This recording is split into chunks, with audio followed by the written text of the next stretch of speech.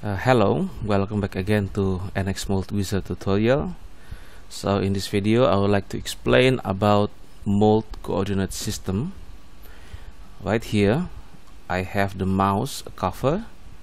It's already inside the mold wizard assembly, and before I start with the operation how to change the mold coordinate system, I would explain why we should change this one. The first thing is the 0, 0, 0, the origin mold coordinate system, will be used as a reference when we create this one workpiece. So the workpiece always have the center in 0, 0, 0 coordinate system.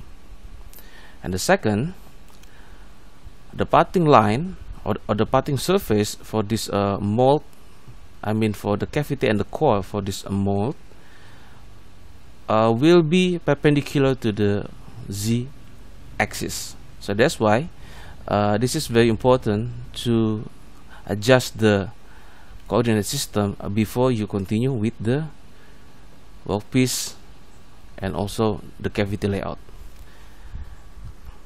Okay, so let's get started. And I click mold coordinate system. I will set, for example, in here we have the current WCS. So the first operation is I will select this one,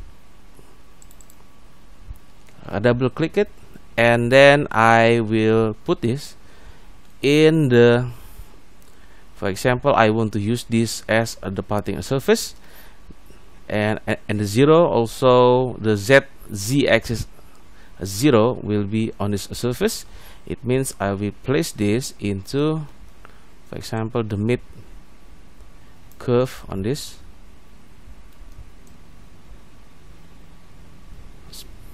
Now if I cannot get the mid on this curve, perhaps I can just use the surface for this. Just click on the surface and then I click OK. In here I click OK again.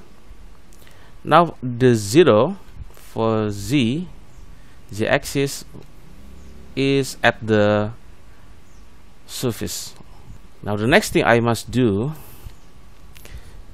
is to reorient the product body center. It means that I will place the origin in here at the center of the body. As you can see in here, also we have a dot in here. It's shaped like a box. So the workpiece will be just like this, maybe a slightly bigger than this. So when I choose the product body center, the next thing I should choose is lock Z position, because I don't want the Z position to be changed. And then I click OK. Now as you can see, the mold coordinate system is in the good place for you to start working with the workpiece. Now I create the workpiece. Now as you can see, NX automatically create the workpiece, but you can also create a custom shape of the workpiece itself.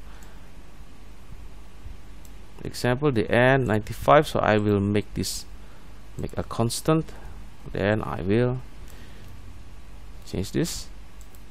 Okay, now as you can see in here, the origin for this mold coordinate system right at the center of the workpiece itself, and as the reference to create the workpiece itself. Okay, so it's very important for you to adjust this one before you continue with all the mold wizard feature in here. Thank you very much, and please watch my next video. I will explain a lot about mold wizard.